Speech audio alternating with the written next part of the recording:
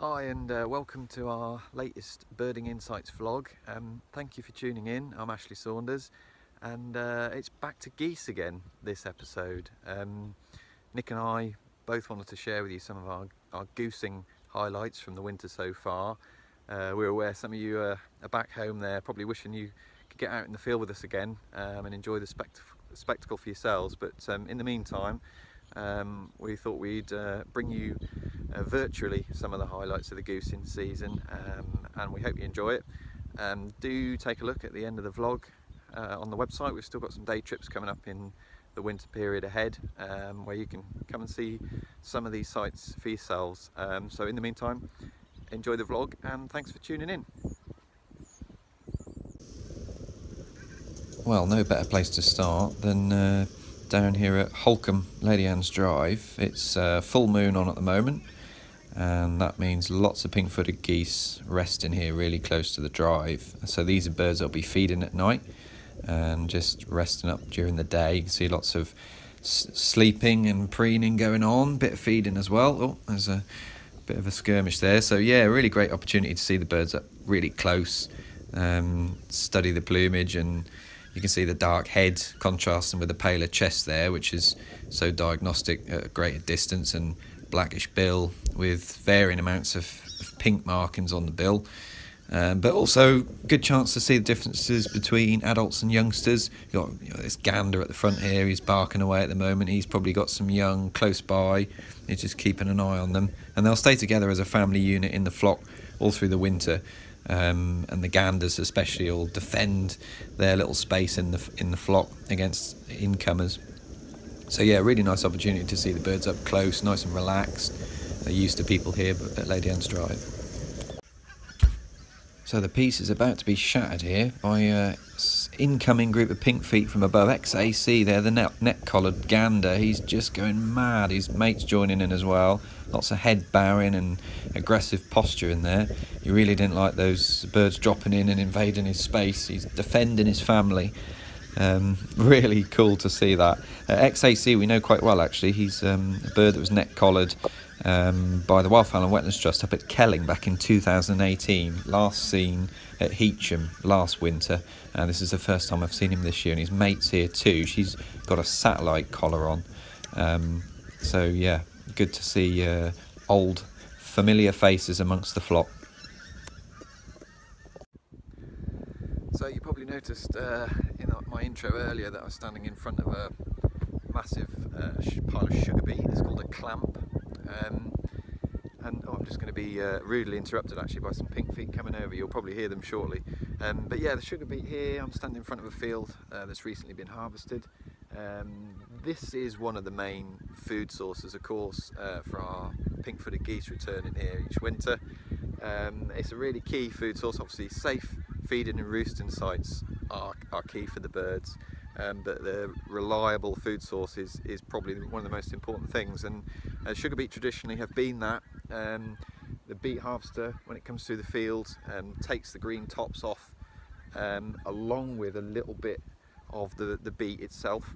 That gets left behind. You can see behind me there in the field, that's a typical field of beet tops that the geese would be coming on hopefully in the next few days to feed on. This is very recently harvested.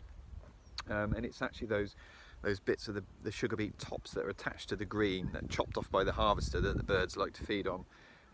We are seeing some changes though to the agricultural practices out here, particularly out here in West Norfolk, whereby these fields of beet tops that are so key to the birds being ploughed in really quickly. Often the drill is in the field the same day as the harvester, and of course that's causing some issues for the geese, less safe feeding sites for them, and then of course it causes the birds to look for alternative food sources, which we'll look at later in the vlog. But yeah, so we are seeing a change. It's making it harder to pin the birds down as a lot of these fields get turned in really quickly, but I'm hoping this one here is going to stay like this for a good few days, maybe a week or so, and there'll be lots of good feeding here, and we can come back and hopefully show you some geese.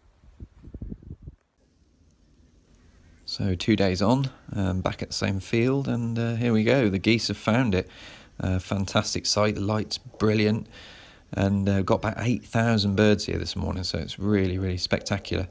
Really important when you're watching these birds to make sure that you're not disturbing them in any way. As I say, the feeding opportunities are quite limited, and the last thing you want to be doing is putting the birds up. So always try and view from the vehicle if you can, or if you stand outside, make sure you stand against your vehicle or against a hedge, so you're not skylined and you don't upset the birds. You can see they're feeding away happily there.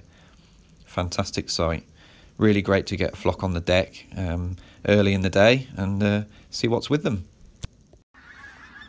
So a nice bonus here are these two barnacle geese. It's actually an adult, the larger bird on the right, which I'm guessing is a gander, and a young first winter bird on the left, which you can see is clearly smaller, with sort of really buffy, sort of softly textured flanks, well barred on the coverts, and with a black stripe sort of running back from the eye that joins onto the black on the back of the neck. But really cool to see them up so close. You can see that the young bird's actually paler on the back as well. Really nice. And now for something a bit more subtle. At the right hand side of the shot, at the front there, facing away from us, there's a young white front. You can see it's got a dark tail, but with a really narrow white tip to it compared to a pink foot. Just turning to the left now, these young white fronts are often quite dinky little things, but you can see it's quite smooth brown on the back. It doesn't have all that sort of silvery scaling of a pink foot, and with a neat white tips to the greater coverts forming a slight bar. It's now over to the left hand side of the shot. You can see it's got orangey legs as well, and a completely pink bill, which is unlike a pink foot, and with that dark feathering just framing the base of the bill. Really lovely birds, really subtle. So here we are a little bit later on in the morning. Light's a little bit harsher now, but the birds are really relaxed and creeping up to me as I'm sitting here watching. So now I've got birds really quite close, and you can just see Billy No Mates in the middle there walking towards us. Fantastic tundra bean goose. Always a nice reward when you're sifting through the pinks to drop onto one of these. Just see him with his head down towards the front of the shot there on his own, on the left of that group of four birds, just facing to the left now. So his orange legs are obviously pretty striking in this light, but a darker bird as well, much darker, more chocolatey brown tones on the upper parts. Doesn't have that frosty sort of bluey grey sheen that a lot of the adult pink feet have. And a gangly bird as well. You can see him walking right there, really long legged, and a pretty wedge shaped head and deep based bill, which is typical of the Rossicus race, or the tundra bean goose. Now everything's just suddenly become alert. You can see heads and necks have all gone up, and an agricultural vehicle's just making its way along the back of the field, and the birds are super nervous. I think they're probably going to fly. You can see the tundra bean standing right at the front here, so a super view of him. Nice view of his bill as well, mainly black with just a restricted orange band across the sort of outer part of the bill. Again, typical of the tundra race. But yeah, I think the birds are going to move off now. Here they go. Wow, always a spectacular sight. So we spoke at the beginning about different food sources for the pinks, and maize stubble has become a bit of a lifeline, to be honest, this year for the birds. And you can see lots of voracious feeding and interaction going on here, really busy. Loads of waste here. The maize is harvested mainly for biofuel, going into biodigesters, but yeah, loads of corn cobs dropped to the floor during the harvest, and actually brilliant to see birds even wandering around with whole corn cobs in their bills. But yeah, the maize is a real lifesaver, and wonderful light this morning for watching the birds feeding. And of course, one of the byproducts of having to sit really still and quiet in the van for long periods is other wildlife, of course, like this brown hare.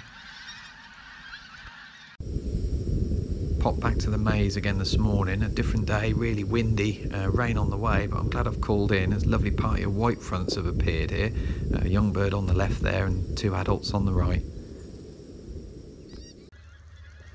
Well, managed to find the beet field where the birds are feeding, and wow, what a sight. Got around 7,000 or 8,000 birds here already, and as you can see, little groups dropping in all the time from the north. You can see them coming, turning into the winter land, and so a job on now to get scanning. And with more birds coming in all the time, it's sort of scanning the arriving flocks to see if you can pick out anything obvious, like a snow goose or anything really. Listening for calls as well. Sometimes you hear the white fronts yapping as they come in. But it's really exciting when you've got birds piling in like this. So late afternoon now, and the mist sort of starting to roll in, but what a moment for Nick, who's just pulled this cracking vagrant Canada goose out of the throng as a just reward for 4 or 5 hours ploughing through this group. And yeah, I mean, wow, spine-tingling moment of dropping on this in the flock.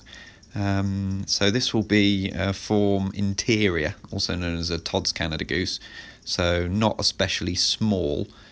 Quite a big, bulky, large-bodied bird, but with a little snaky neck. I always think the neck looks a bit too small for the body, and yeah, wow, just totally unexpected, and I guess probably the bird that was in Lancashire recently.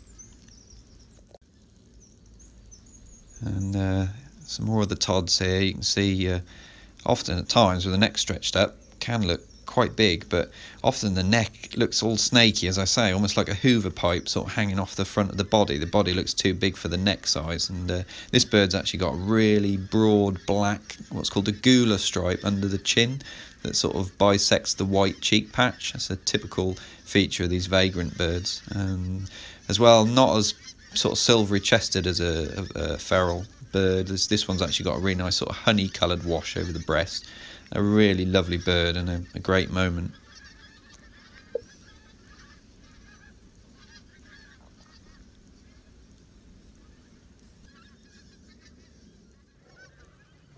So back up near Wells in North Norfolk to finish off our goose vlog, and this group are feeding on, looks like a ploughed field. It's actually a recently drilled beet field, and you can see the beet actually sticking out through the tilled earth there. That's what the birds are feeding on.